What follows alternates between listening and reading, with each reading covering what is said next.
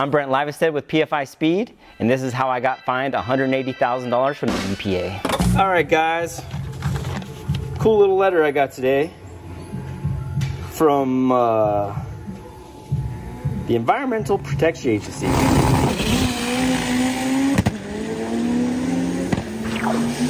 We'd actually flown out to Glamis, and we did some stuff with Cletus and everybody out there in Side-by-Side blog.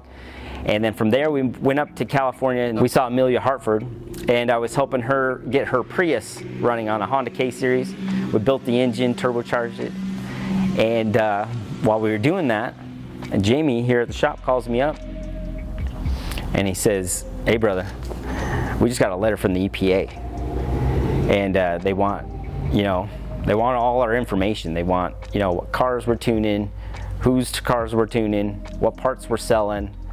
I wasn't sure what it was, honestly. It didn't seem to worry me that much.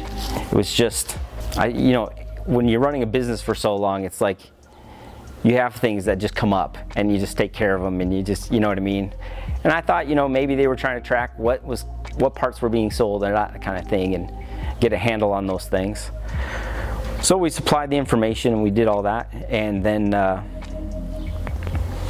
it was probably 6 months later. It was literally a few days before we went on Rocky Mountain Race Week.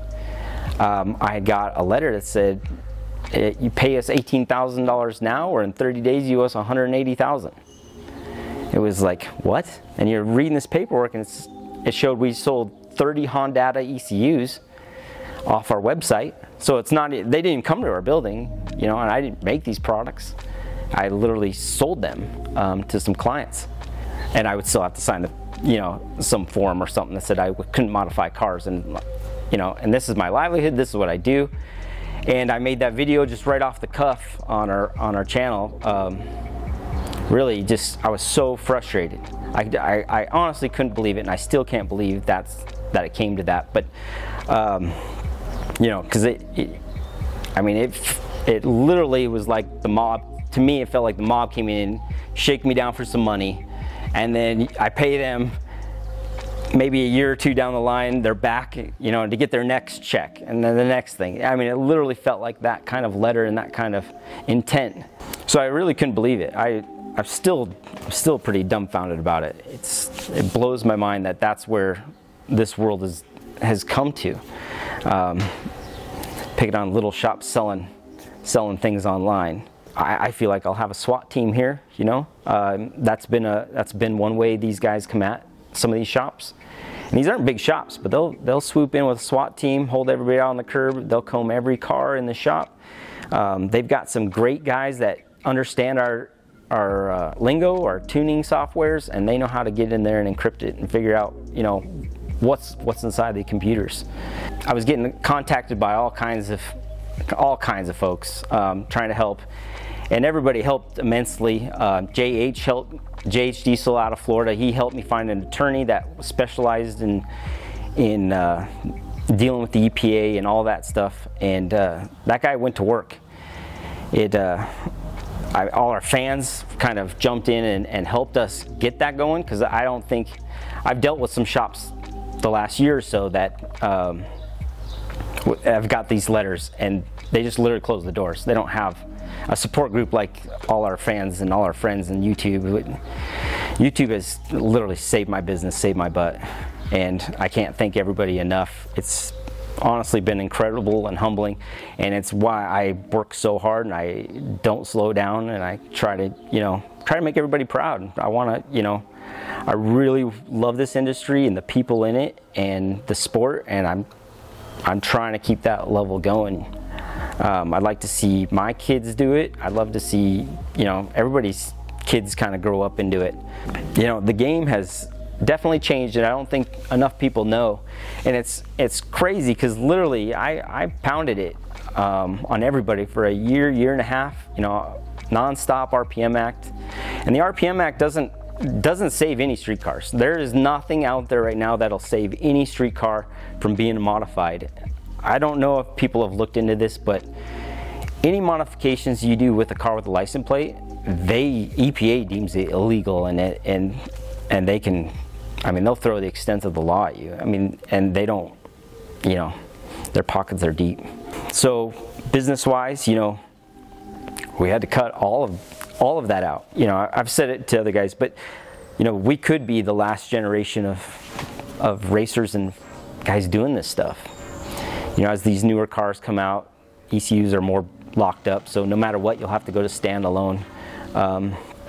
The engine tech, you know, things aren't built as strong as those mid years of stuff. So, you know, it's all of that too, and trying to make it all work.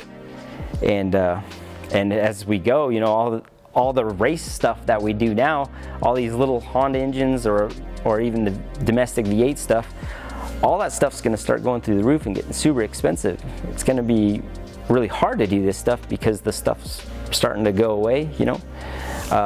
Like I said, there's been an agenda. It started with cash for clunkers and getting all those good parts off the road and all that good stuff, and here we go. You know, it's one administration to the next, just the domino effect of pushing the gas engine out or the fuel engines out.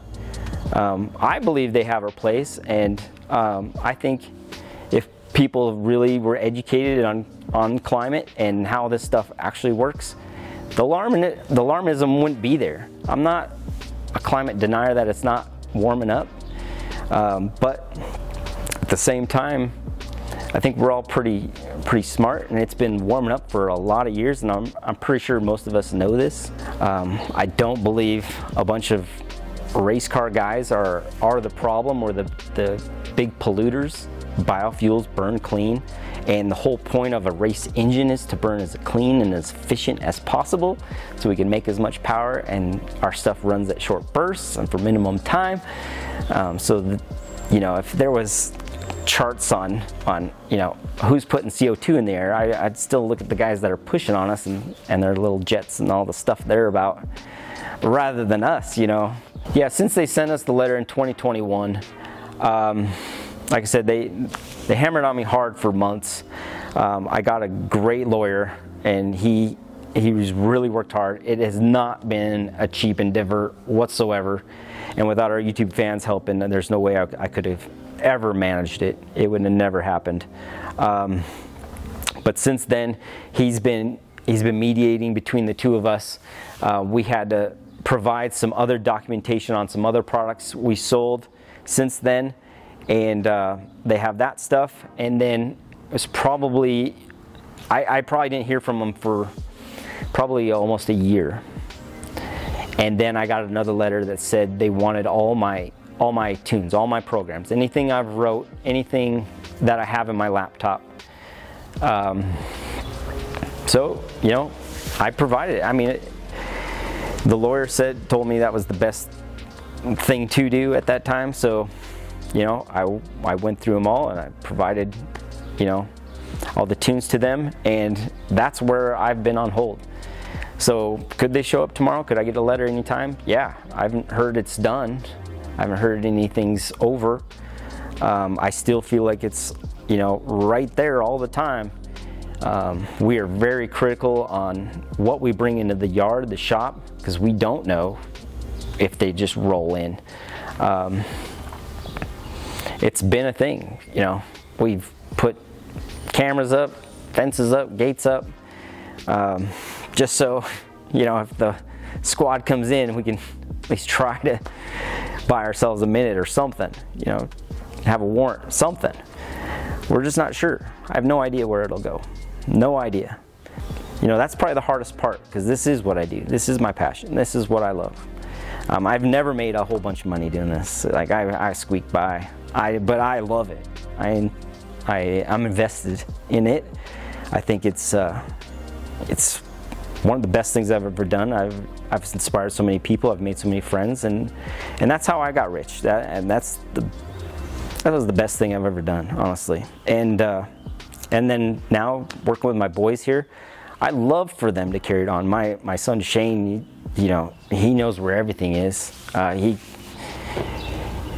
It's like they graduated school and just knew how all this worked. You know, I never pushed it on them, and you know, they could do anything they wanted here, but they had their own things they were into, and when they came to the shop, you know, they just knew how it all worked, and they've really been inspiring to watch as well. And both my boys feeding on each other is just probably one of the best things I see every day, and it makes me so proud that I did something right, you know, in that regard.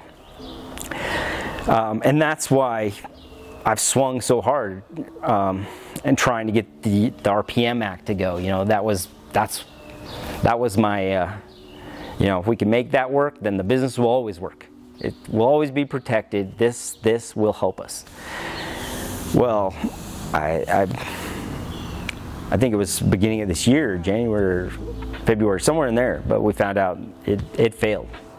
It did not go through. The RPM Act is, you know, it's like start at square one again. The RPM Act is a bill that was designed to protect us for using engines that came from cars with VIN numbers and allowing us to turn cars that had VIN numbers into race cars. That's what it that's all it is. It's a protection, it's a blanket protection for that stuff. Is, you know, so you don't have to build a tube chassis car with a full billet engine or you know, total aftermarket everything. That's what the RPM Act was meant to do, is just protect that stuff. It does not do anything for the street guy, for the weekend warrior, anybody that wants to, you know, throw a set of headers on your car or a quick little tune, you know, pep up your car a little bit. You know, we talk so freely about it all the time online. We recommend tuners, and all of it is, they could come at us at any time. You know, I don't know what even, you know, I've had fears of them just showing up to racetracks and walking down the thing and seeing who has license plates, you know. I mean, what would stop them? Yeah, if you're modifying your street car, it is totally illegal. If you plug into the OBD2 port and you change your speedometer because you put some aftermarket wheels on there, that's illegal. That's a $4,000 fine. This is not just in Colorado or California or Florida or anywhere else. This is federally. This is the entire United States. You're modifying your car, they can come at you. I'm really passionate about trying to save this industry. I really want to see my boys carry this on, go as far as they can. You know, I believe one day these little front wheel drives, you'll see them running 6-second quarter miles, and I think, you know, they could do it. But to be able to do it, we have to save an industry. We have to change an industry. We have to change the mindset of how people are seeing our industry. We need the right folks to come together, and maybe you in the comments, maybe you're the right folks. Just because you're watching this video doesn't mean you can't stand up and be part of what we're all doing, and that's the biggest thing. We need all you guys. We need all you guys watching this video to stand up with us. You know, I don't know, like I said, I've done so many shows and all these young kids, and they just want to do this, and it won't be here when they're older. Not unless we do something. So now's the time. You know, I huge shout out to 1320 for doing this video and bringing this all back up, and because this is, yeah, it's been tough. It's tough for a lot of businesses out there that have closed because of this, and don't say anything because of fear or embarrassment. Don't be scared. Don't have fear in your heart. Just stand up and do it. If you're a big company in the performance industry and you're not standing up, your days are limited. Stand up now. Get with us. Make something happen. We need your dollars as much as ours to do all this, to fight this bureaucracy. Combined, the community could do something really beautiful, really amazing, and make racing great again.